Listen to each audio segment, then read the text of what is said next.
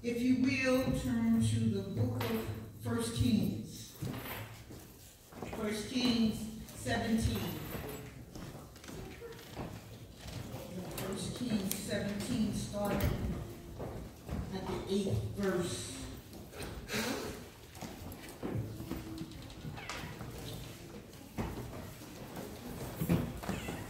1 Kings, right behind Samuel. 1 Kings 17, starting at the 8th verse. For those of us that can, when we stand for the Lord, I guarantee if you stand for the Lord will stand for you. Amen. 1 Kings 17, starting at verse 8, and it reads as thus. And the word of the Lord came unto him, saying, Arise, get thee to Zarephath, which belongeth to Zidon, and dwell there. Behold, I have commanded a widow woman there to sustain thee. So he rose and went to Zarephath, and when he came to the gate of the city, behold, the widow woman was there gathering of sticks. And he called to her and said, Fetch me, I pray thee, a little water in a vessel that I may drink. And as she was going to fetch it, he called to her and said, Bring me, I pray thee, a morsel of bread in thine hand. And she said, As the Lord thy God liveth, I have not a cake, but a handful of meal in a barrel, and a little oil in a cruse. And behold, I am gathering 2 sticks, that I may go in and dress it for me and my son, that we may eat it and die.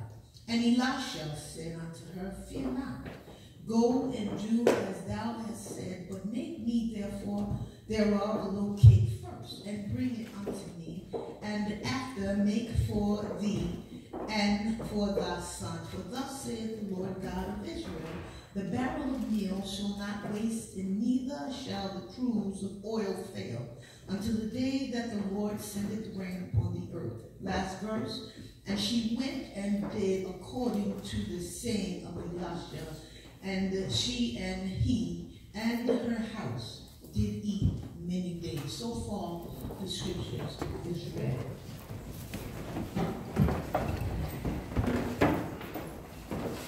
Amen. Amen. If I were to tag this subject, this text, I would tag it with us playing your position for God when yours is not enough. Playing your position in God when yours is not enough. Father God, it is once more again I come to say thank you. I thank you, Lord God, because you've allowed me once more again to hide behind your sacredness. But I ask you, Father God, to hide me behind your rugged cross and let you come forth. I need you right now, Father God. I need the Spirit to touch me one more time. I need you, Father God, in the mighty name of Jesus. Let the words of my mouth and the meditation of my heart be acceptable in thy sight, O Lord, my strength. You are my Redeemer. Amen. Amen. Playing your position in God when yours is not enough. And I'm going to focus in on the 9th verse that it says, Behold, I have commanded a widow woman there to sustain you. Amen. Amen. Amen. When I think of the word position, I think of a job, employment, you get a position at work. Let's think about sports teams, you play a position on a team. Amen. Baseball got shortstops, pitchers, positions. And I think about even the church. In the church, we have positions, we have things we need to do. Amen. I think most importantly, our position in God surpasses any and all other positions. Amen.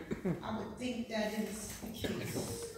When I looked up the word position, it said that as a noun, position is a place where where something or someone is located or has been put or placed. Position. As a verb, it is to put or arrange someone or something in a particular place or way. Position.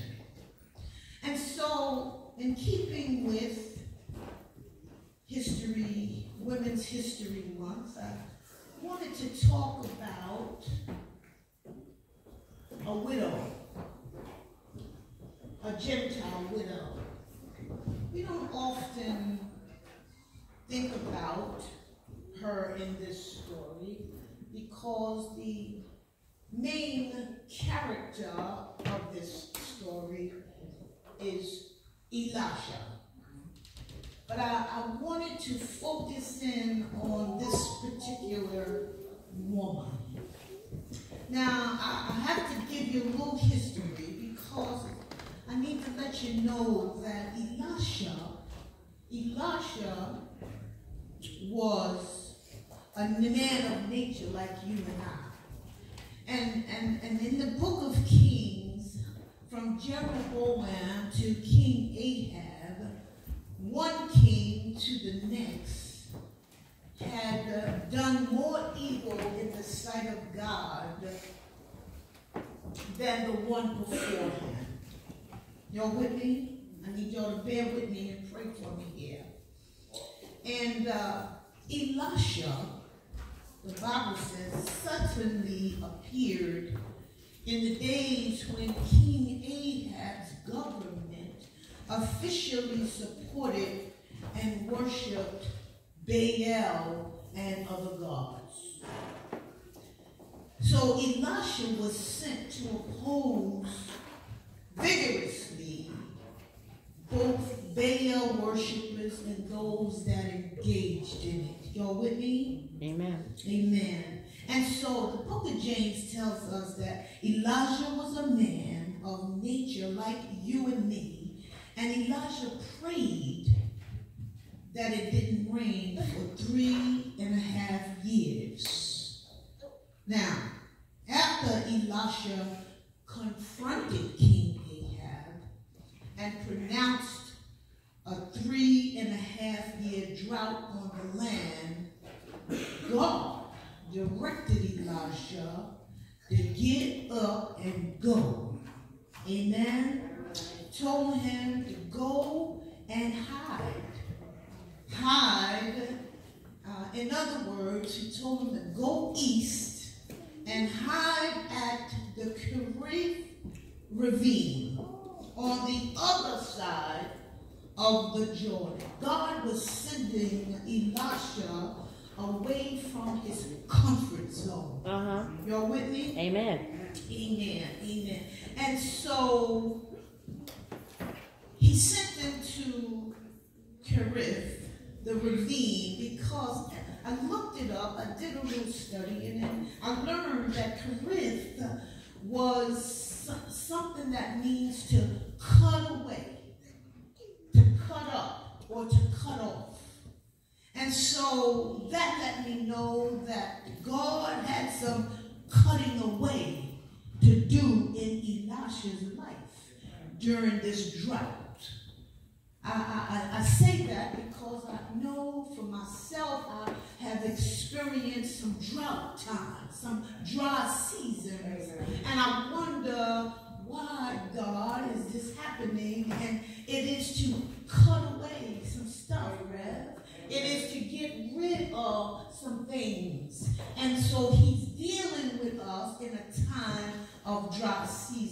with me? Amen. Amen. Amen. Amen. Amen. And so it was because, though, that because of his obedience, Elisha was playing his position in God.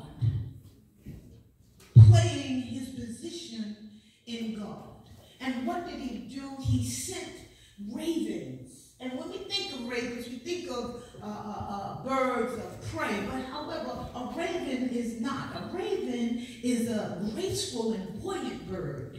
A songbird. It mimics the sounds of other birds. It sings. Amen. I just want y'all to know that. And so, but God sent these ravens to feed Elisha day and night. Amen? Amen. Because Elisha had played his position. He was obedient to God's word when God's word came to him. And so these ravens were feeding Elisha breakfast and dinner, and then Elisha was able to drink from a brook. Even in this drought.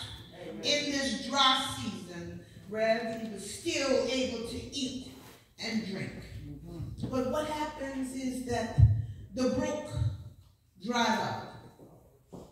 And once the brook dried up, God didn't leave him there. He went to Elijah one more time and he told him to get up and go to Zarephath in Sidon and live there.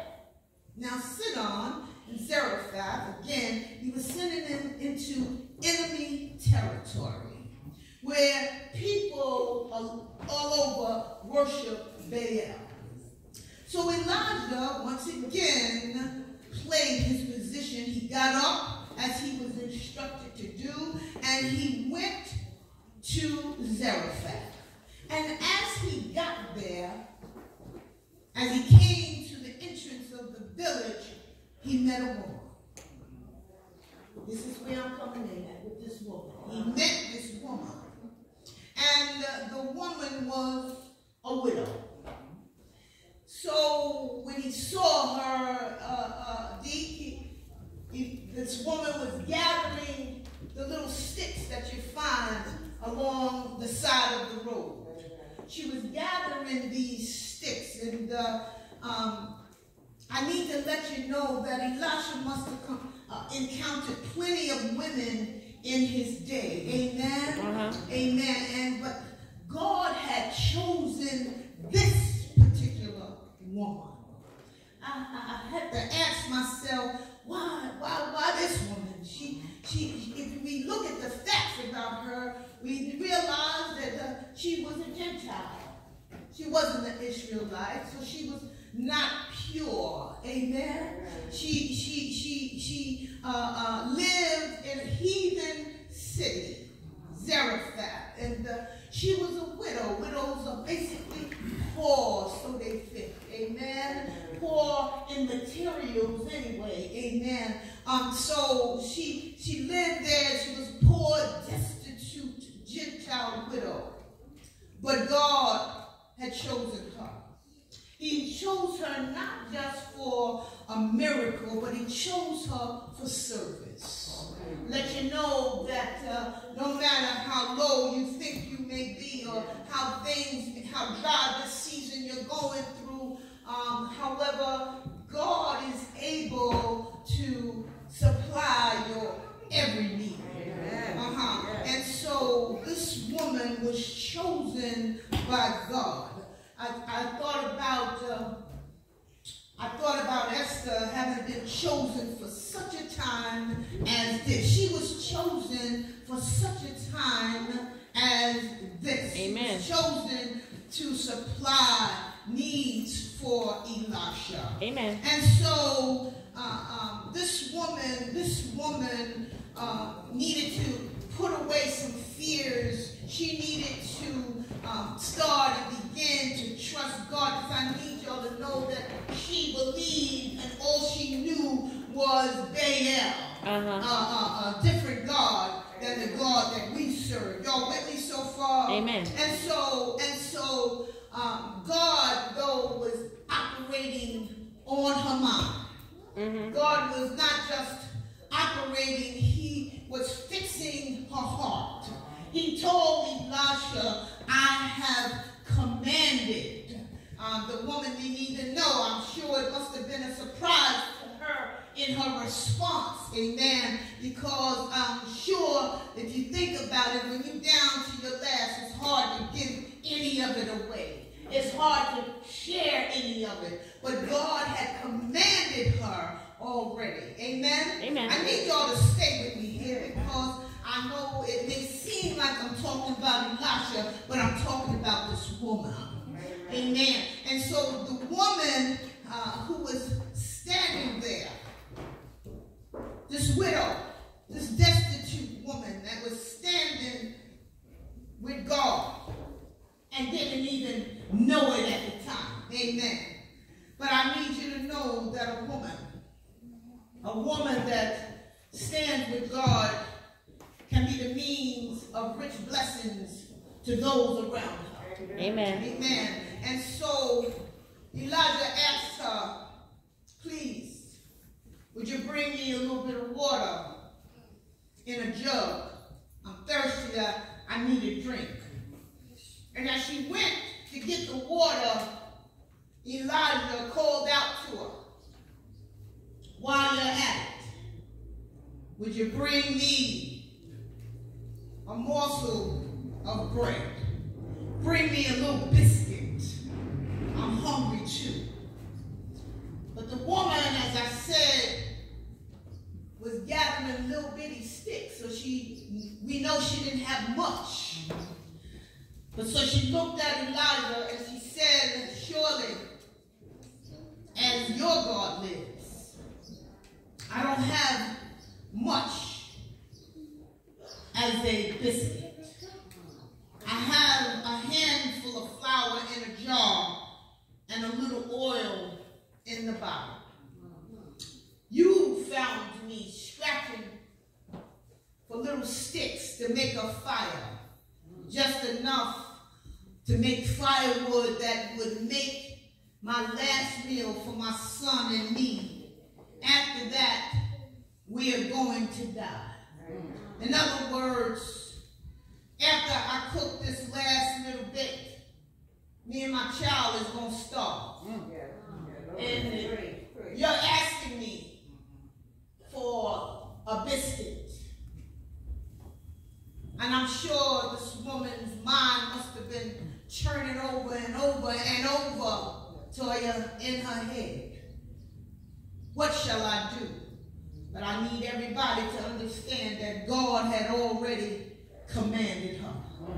Amen. To play a certain position. Y'all with me? Yeah. And so Elijah said to her, don't worry.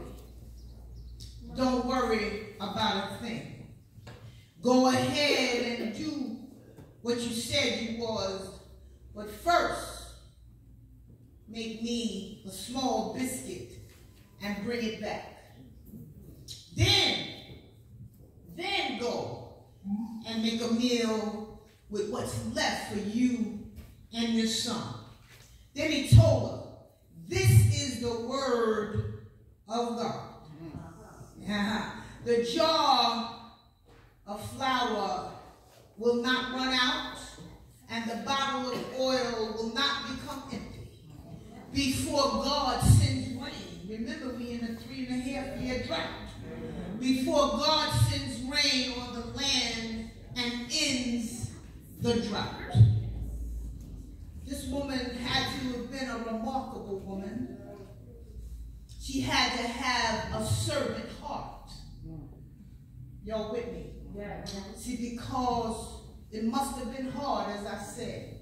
The last little bit for her and her child, and then to share it. But God saw her pure motives and rewarded her in astounding ways. Just like Elisha said, the barrel and the oil jar kept supplying food until till it rained again in Israel. This woman did just as he said. And everything that Elisha told her to the letter of God's promises was fulfilled exactly how Elisha delivered it. Now the story don't stop there. Later on in this same story, this woman's son became sick. And the son and the sickness took a turn for the worse. Y'all with me? And then he stopped breathing. In other words, this kid died. And the woman said to Elisha, why did you even come here? Why did you ever show up here in the first place? A holy man barging in, exposing my sins and killing my son. Here's where we come in at. Oftentimes when things go wrong, we tend to look back at the life that we led and we feel like now I'm being paid for. We don't have to tell nobody what that was. We know. Amen. And so I'm here to let you know that even God, in a time like this, he does not remind you of your past. Your sins, if you are a true believer, God has forgiven your sins and threw them in the sea of forgetfulness. I need y'all to understand that when this woman's son died, she blamed Elisha, but she also blamed herself for her unnamed sins. Y'all know what I'm talking about.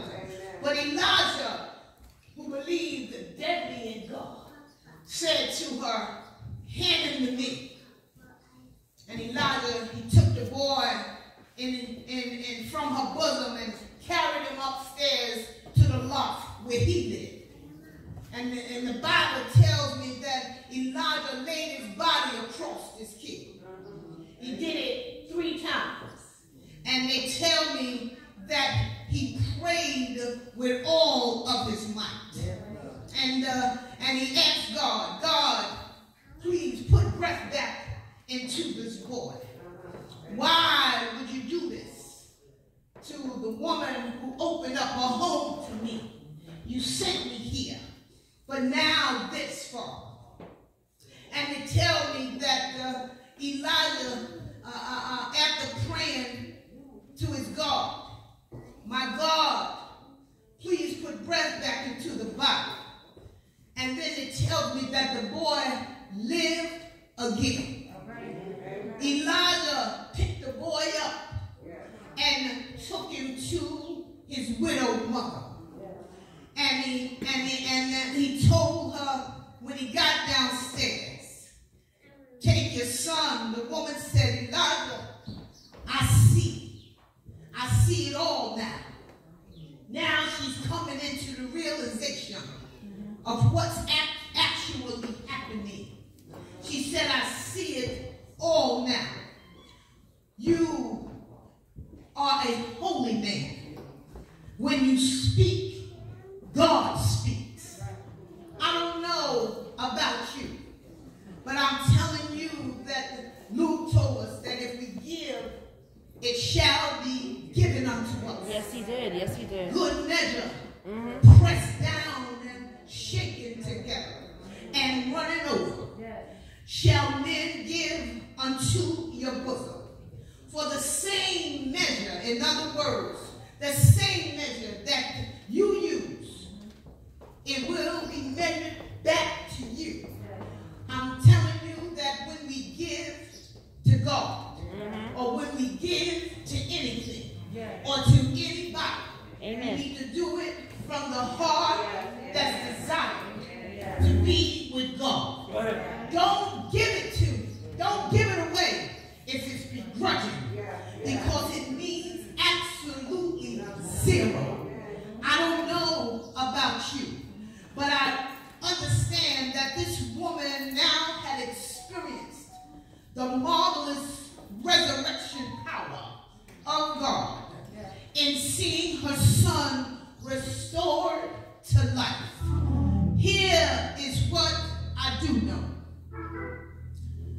That if to ask people about staying where in the position that they are to be in. We can ask Lady Hannah. Lady Hannah had been antagonized by Peninnah. And she left a son that she had a barren womb, but when she had a son, she left him in the temple. And every once a year, she goes see her son with some new clothes because she figured he done grew by now. And she would take him his new garments. But I'm here to let you know that Hannah played her position. There's a lady in the Bible named Jochebed. Jochebed had to put her son in the Nile River to save his life. Amen. And then what God did was have her nurture her own son. I'm talking about Moses. Because Jochebed played her position. Moses was raised by Pharaoh.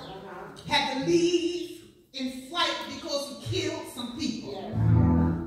And then when he met God on top of the mountain, and God told him to go back to Egypt and tell Pharaoh to let my people go.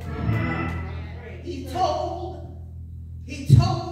God, I can't speak right. God told him, I'll be your mouthpiece. Yes. Moses went back to Egypt, and after the plagues, they let the people go, and all the Israelites went down into the water of the Red Sea because Moses played his position. I don't know about you, but I need to tell you about Joseph. Joseph, he wore a coat of many colors.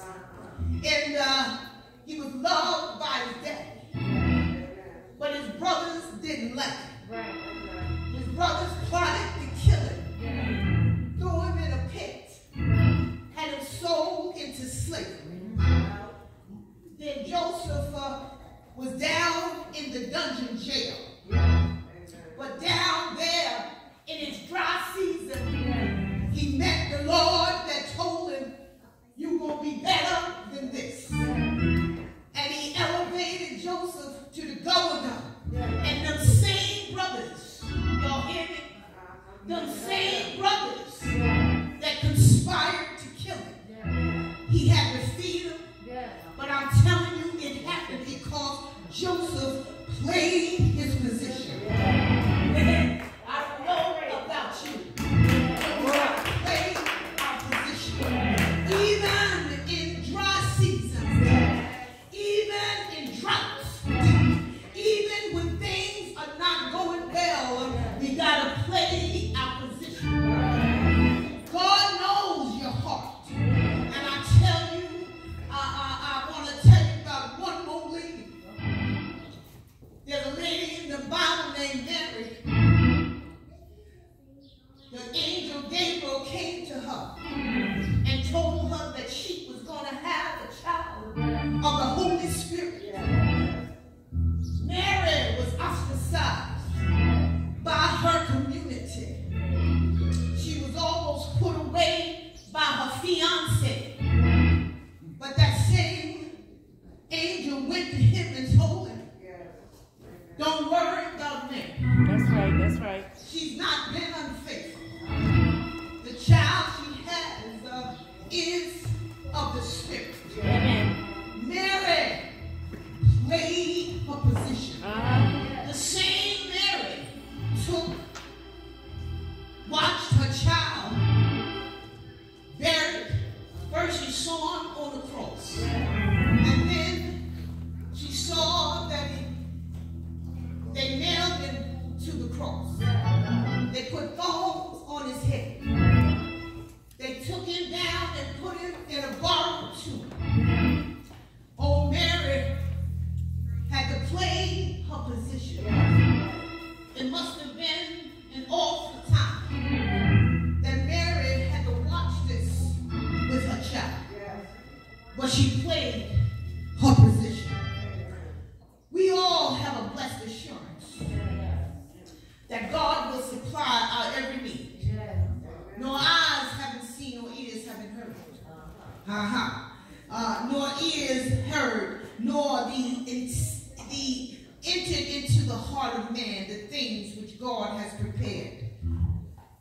The God that we serve, your God, my God, our God, will bless us beyond measure. Yes, he will. He can move the unmovable. He can break the unbreakable. And through him we can see miracles. Amen, that's He right. specializes in the impossible. Yes, he does. The God that we serve. I tell you, when you're going through, it's all right. Just play your position. And God will make everything to be all right. Yes, he will. Give the Lord a hand for the doors of the church are open. The doors of the church are open. You can come by, you can come for water baptism, you can come by letter, you can come by restoration, you can come for watch care. You can come to give your hand to the deacon, to the preacher, but give your heart to God. Now is the time. God is still in the blessing business. And all we have to do is play our position.